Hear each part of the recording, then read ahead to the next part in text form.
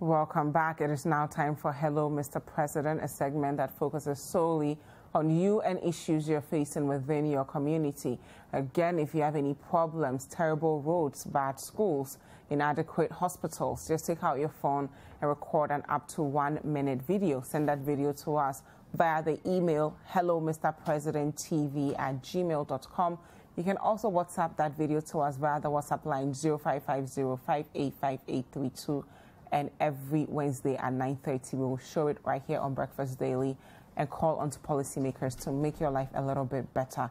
We'll now take a look at the videos we received this week.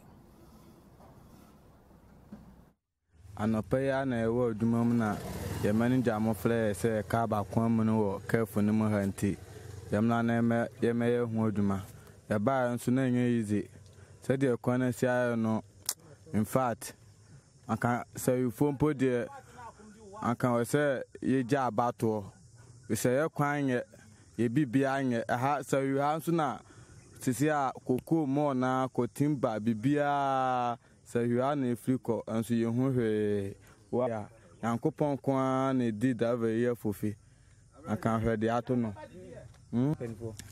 de me kan tira ban pan for say yes ro mo a ye kwan ye so you asampa na ye elia yes ro mo a ye kwan ye omwa so de be ya yanso ye benya honto no mo so ho ato mo sa pepepe. So that's the Sefwi Juaboso stretch in the Western North region. We have our correspondent there, Stanley Bordy. He's on the line. He'll help us appreciate this matter better. Good morning, Stanley. Good morning, madam. Thank you so much for being with us. Can you tell us a bit about this specific area? All right. The Bentima in Katieso area is in the Juaboso constituency of the Western North region. And then this particular road that we are talking about is a 38-kilometer stretch from Bentima Junction to Sefwi Juaboso. And this road has gone through so many processes, and yet it is in the same state, deplorable state. First of all, the road was awarded to a contract in 2011 during President Mills' regime, but this road was not constructed. And then for a second time, it was awarded to Midwest Construction Limited in 2014. However, it was abrogated in 2017 when the NPP took power. And then the auditors claimed that comparing the money spent by the contractor to the kind of work or the work done shows that the contractor was not someone who would be able to execute the project. And so it was re-awarded on 20th December 2020. However, the road was delayed. The construction of the road was delayed again due to the COVID-19 pandemic. And the road that we are talking about is a road that serves the nations very well in terms of timber, cocoa, and food crops. The road is a road that is very busy. And then the people there suffer a lot. They suffer a lot. Speaking to some of the residents, sometimes if somebody is in labor and they have to transport the person to hospital, it is not easy for the people there at all. So the people there are crying to the government to ensure that the construction work is sped up so that the road can be more travel for them. Okay, so you talked about this area contributing timber and other cash crops to the nation. What are some of the stories you hear from the truck drivers, the farmers, the people of that area about how difficult life is because of the nature of the road? Pardon me, please. I didn't hear the question well. The nature of the road. What are some of the stories you hear from the truck drivers who have to come there, pick up the timber, pick up the cash crops, and have to deal with their trucks breaking down? Yes, a lot of them complain a lot. Apart from the fact that going there, the fares that they charge the passengers are extra high.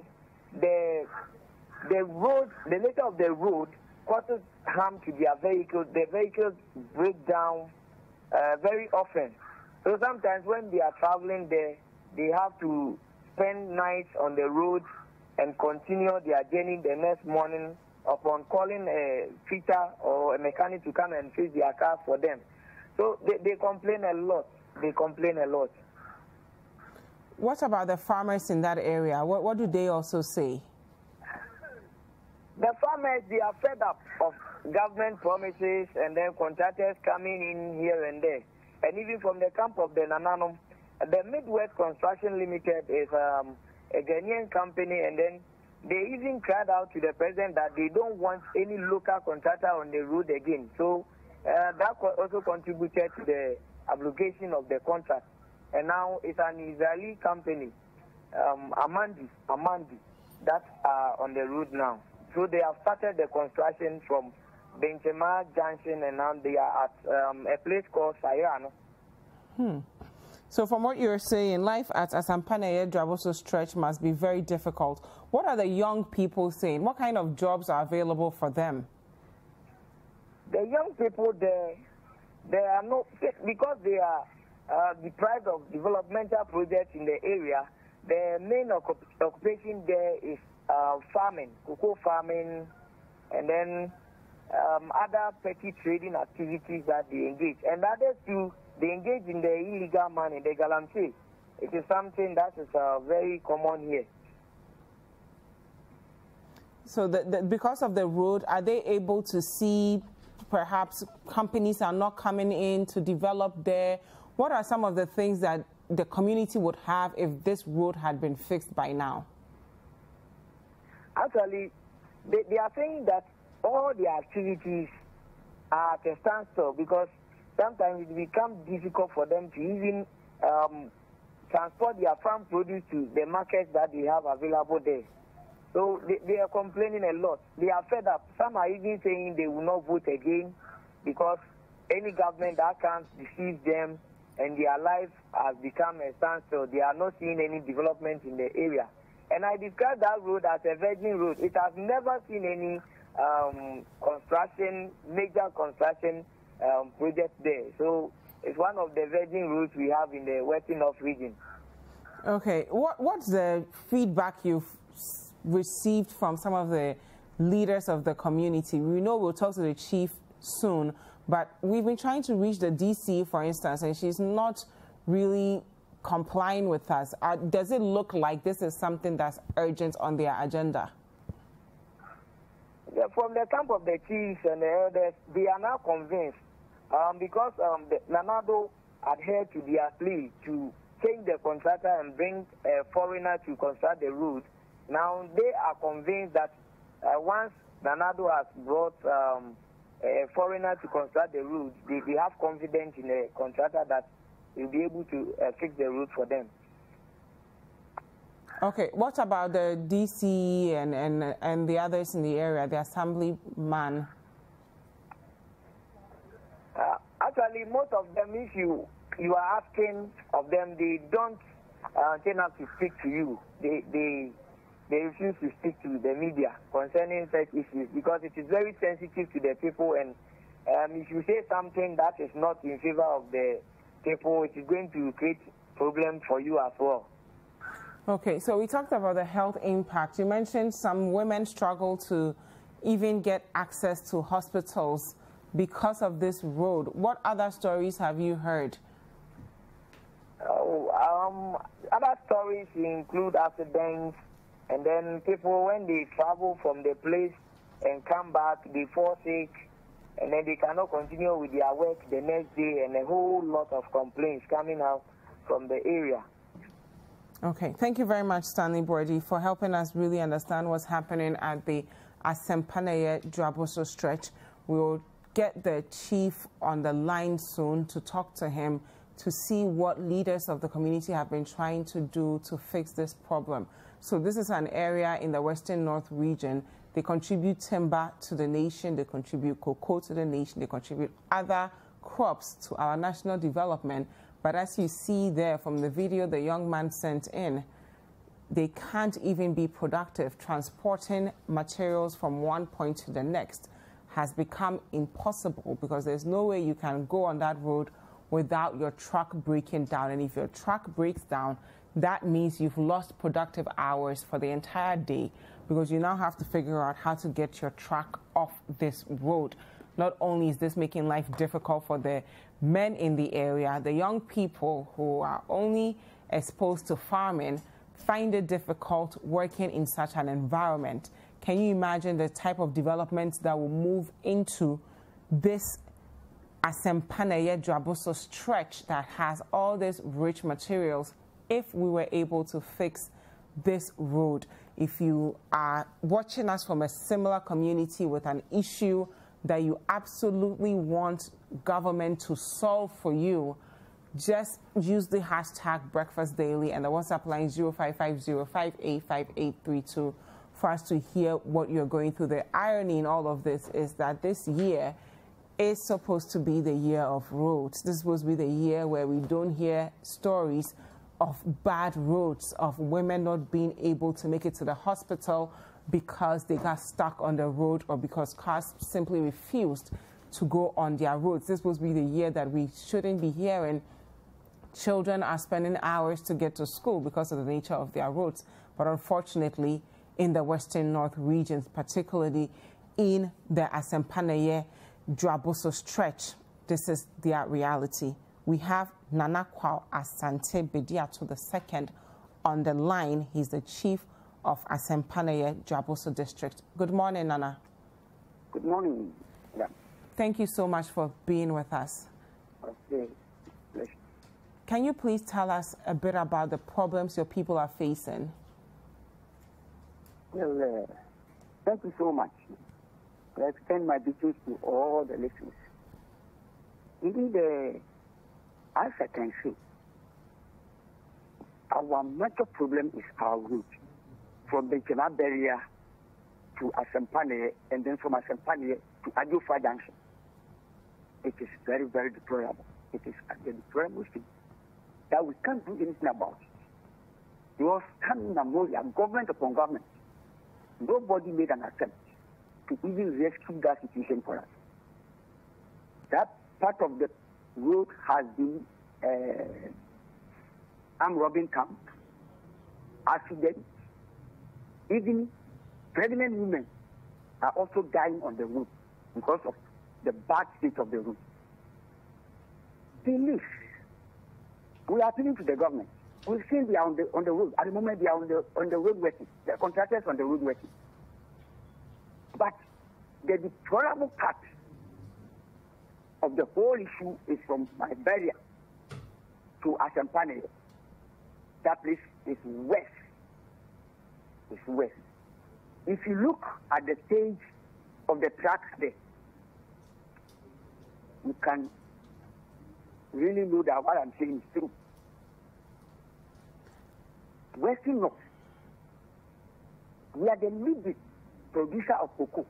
One, timber, gold. We have all the mineral resources at the Western North, but we are left behind, especially on our route.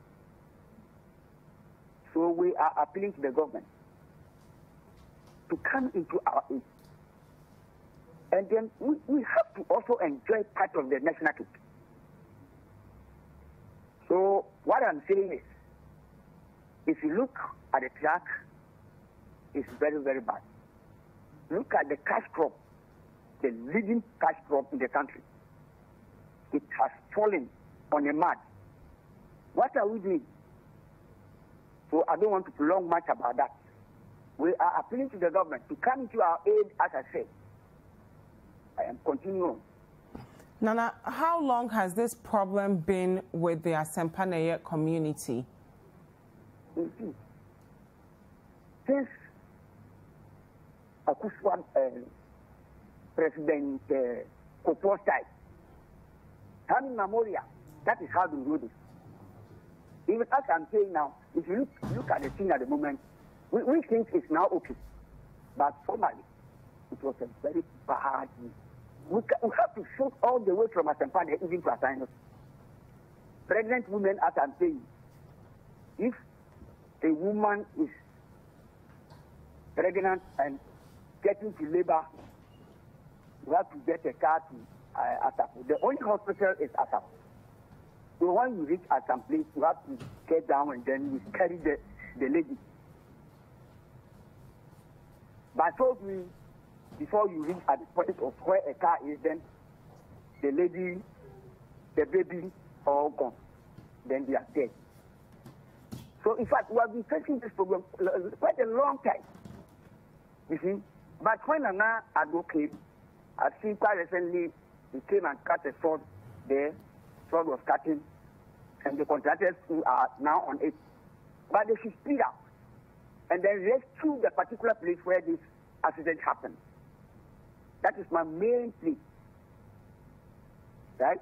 Yes. How do you feel seeing other places being developed, roads being worked on, and this Asempanaye Juaboso district that contributes so much to our national development seems to have been forgotten? Well, I can't hear you properly. How do you feel that the people, your farmers, your people contribute so much to our growth, yet it looks as though your problems are not being solved? Well, we've been appealing to the district representatives, member of parliament. They are doing well anyway. I can't condemn their work. But still, it stands still. It still stands still. Because that place needs a proper contractor. As for the grading, it will never help us. It needs a special contractor. So now I've seen some Israel contractors on the road. They started from the Benjamin Junction. They are going down there. But particularly where the track is lying down is the most west area. It's west. So they should go there and rescue that situation for us. We are appealing to the government and even the road contractors that they should go there and rescue the situation. Other than that, whatever track is coming, there is a very huge hole somewhere there. People didn't take care. If this car has been in the hole, I tell you, none of the cocoa beans could have even come out. You see, none of them. So we are appealing to them to come into our aid and then solve this particular problem for us. That is our major problem. But I know there are contractors on it, so we can't condemn anyone at the moment. Yes. We are on it. It's ongoing. It's ongoing. We are on it. So, Nana, that particular place is the working place. Hello, Nana. Hello. Please, how will life be improved once the road is fixed for the women, for the farmers, for the youth of the community? Well, what my advice to them is, in fact, they have to exercise patience. Because there are contractors on the road. So at times, even foodstuffs coming to assignment is also a problem. But what I'm saying is, we should be patient and wait for whatever is coming. Because it is an election year, and we have to exercise patience. No violence, nothing. We have to advise our children and then even ourselves. If you go to vote, can you leave the place to your house and look at what is going on? We don't want fighting. We don't want anything that will disturb any of us over there. Thank you very much, Nana Akua Asantibede to the second for speaking to us. He's the chief of Asempanaye Juaboso district. And as you can see there, that district, Asempanaye Juaboso district, contributes cocoa to the nation. They contribute timber to the nation. They contribute other forms of cash crops to our national development. But the roads have been like this since President Kufuor's time. We've gone through several presidents. Kufuor, we've had Professor Tamils, we've had Mahama, we've had now Nana Akufo-Addo, and it seems as though the nation has not prioritized this road. What that means is it's not just the community that's being deprived of development, the entire nation.